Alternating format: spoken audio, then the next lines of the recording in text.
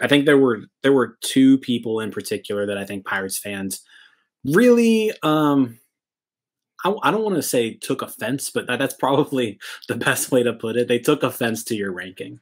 And we'll start with Nick Gonzales. So, I mean, first round pick.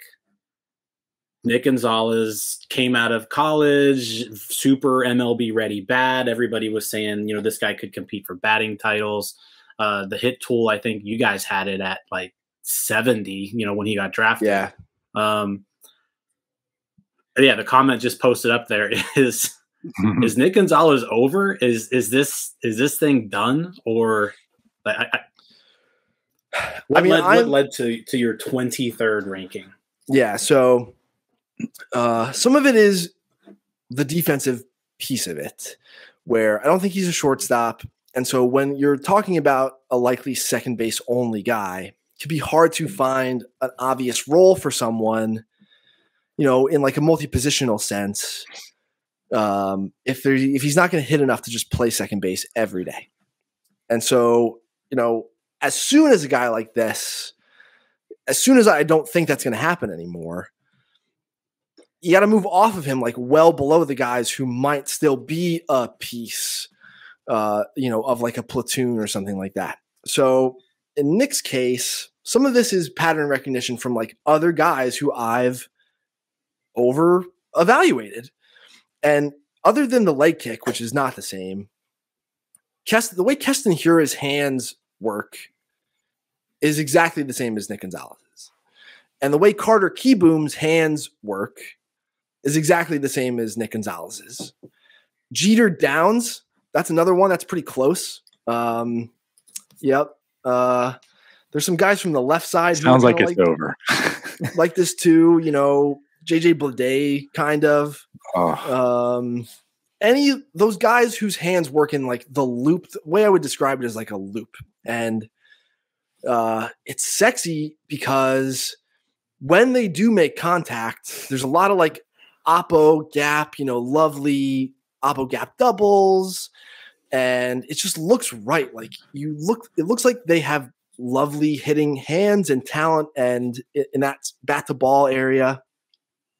And I've bought into all of those guys, in a big, big way at one point or another, except for maybe Bleday. But at some point, the velocity at the upper levels, especially in the big leagues, has made those guys vulnerable. And Hiura has other issues and stuff like with Chase. But at some point, that whole group was exposed. And there are underlying indicators with Nick Gonzales that to me scream that this is going to happen to this guy. And I was all about him at New Mexico State too. And, throw out his triple slash line in college because they play on the surface of the moon in Las Cruces. Yeah. It was PlayStation numbers. Yeah. And, some of the guys here in the Southwest, you forget, like after Coors Field, Chase Field is the second highest elevation. Like the elevations here in the Southwest, they'll trick you. Willie Calhoun's numbers in junior college were also like, wow. But anyway, Nick Gonzales. So some of these underlying indicators are obviously folks can see his strikeout rate. Some of this data sourced from, people in baseball. I've got, in zone and overall contact rates and swing and miss rates. All right. So if folks are listening to this now and go to the Fangraphs leaderboards, go to batting, click on the batting leaderboards, and then click on plate discipline, and then sort so that you're looking at the worst couple guys in terms of in-zone contact rate. Sort so that you're looking at the worst couple of guys with regard to in-zone contact rate. I'm not doing it, but 75%. Josh Donaldson, actually, at 75%. Okay. Nick Gonzalez's in-zone contact rate in 2022 was 68%.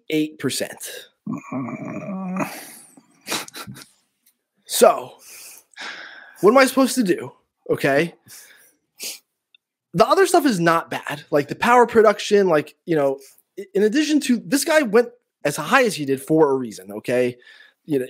I understand why. And I was in on him in college as well. Not everybody was. There are people who I had some I told you so conversations with, people over the phone as I was working on the Pirates list, people who in the past have warned me that I was being tricked by this guy.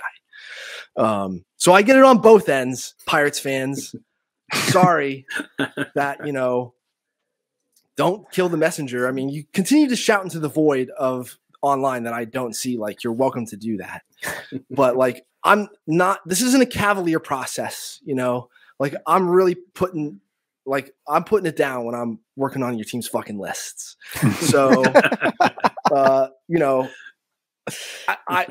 and it takes a lot to like admit you were wrong about Nick Gonzales, which at one point, yeah, like I really like this guy. So it's pretty rough when you're not mixing in real defensive versatility or like impactability on that end with an average to above power and like 30 grade, like that's a 30 on the scale is, a 68% in zone contact rate and a 63.5% overall contact rate. Like, yeah, I put a 30 on this guy's bat because that's how it's been.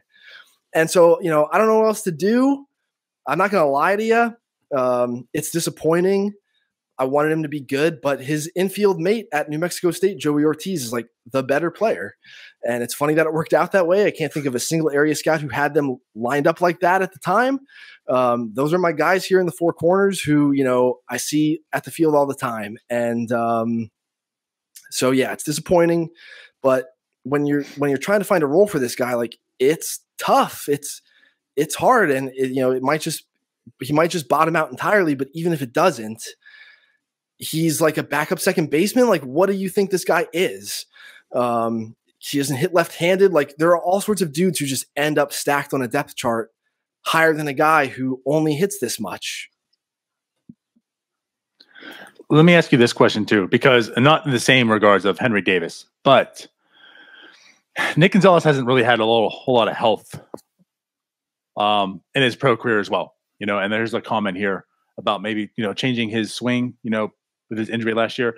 Like, how much do you think, you talked a little bit about Henry Davis, how much do you think maybe the injury's playing into a lot of these inefficiencies with Nick Gonzales, and how much of it is just pure talent? I don't know what Gonzalez's injury was off the top of my head. Certainly the fact that the injuries have made his sample size smaller makes it less dependable. But yeah, look at that. I do mention Jeter Downs in the blurb, don't I? Yeah, that's great. Good job. But like, yeah, so I don't think I have it in the blurb what the injury was, but just because the specificity of knee, he hurt his knee at one point. He had a hand before that. It was a foot injury. No, he missed 10 weeks with a foot injury. Okay. So, like Henry Davis is more specific. Like, there's a track record of hitters whose power just goes away for like months and months after they've had a hamate or wrist fracture. It's just such a big, part of your ball striking power is like getting your wrist through. So here, yeah, maybe, sure. Okay. Are you maybe like, can we maybe buy into the second half splits that we've seen through Nick Gonzales where he suddenly gets better after like July? Yeah. Okay. I didn't know if you want. Well, we're asking you, Eric. It's all about, look, I have a 3 on the guy's bat. So that's what I think. But if you want to, maybe it's all about how you want to interpret that context. I don't think it's enough. Like, for me, just having watched this guy swing underneath fastballs at his gut and above, like, I'm scared enough that I put him 23rd. That might end up just being too high, because if I'm right about what's happening with the contact piece of this here, like, he's nothing at all. So yeah. I guess, like, I'm sure anyone who's besmirching my name, the annals of social media will be sure to send me an apology note if I end up being right. Like, I bet everyone is gung-ho to do that, right? But like, that's just what I think. So like, yeah. No, like, I don't think that I Eric, wouldn't buy into his second. I got to be honest with you. Like, just 2 days ago, I tweeted, when Nick Gonzales' swing comes together, it is a beautiful sight. It doesn't happen. And you just kind of put it all together for me. and I'm kind of annoyed with you by it. Well, we've actually seen it in the little tiny sample size of spring training so far. Like he had the home run, I think yesterday, and he's struck out like 7 times since then. Like that's like his whole spring training is he's. But that home run was so pretty. The home run was pretty, but then he just swings and misses through. Like that swing just looked perfect. And so, like, obviously, I'm running. There's a guy who scouts for the Pirates who worked for us, So like I'm talking this through with people with the Pirates, and like they think I'm wrong too.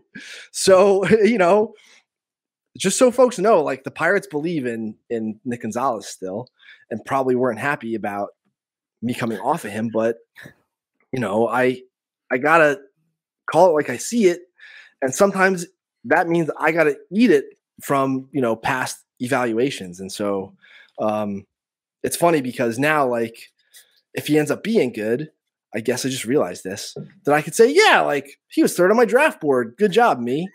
To myself, that's who I would say it to. But now, yeah, guys, like he's almost 24, which is still okay. But Double A, 24-year-old guy, better rake, better be a good April and May for Nick Gonzales. I mean, if you look at the triple slash, it looks like he rakes ish. Underline, yeah, like 20% above league average Double A. That's been the argument that people, including in the org, were just like, hey, like you're gonna crush this guy for, and I don't think it's crushing him to put a 4 on a guy, to be sure, but like, but yeah, it's scary. I think there's so much bust risk there. There's so much bust risk there. Fair enough. So there's your answer, Pirates fans. And like you did, I mean, you dropped the work's there. The work's there. It's hard to argue what you're saying. Yeah, like, I used to be on the internet, so I know what it's like to have to, operate in there and fight. And so, like, yeah, this is definitely, part of the reason it takes so goddamn long to do all my lists is because I'm trying to, like, really hammer away to make it thorough. You all, thank you for watching. I know we try to provide the most entertaining content that we can, and we'd love to spread it to as many people as possible. So I know it doesn't seem like a lot, but if you could take the 5 seconds to like this video and subscribe to the page, it helps out so much more than you know. Thank you, and let's go Bucks.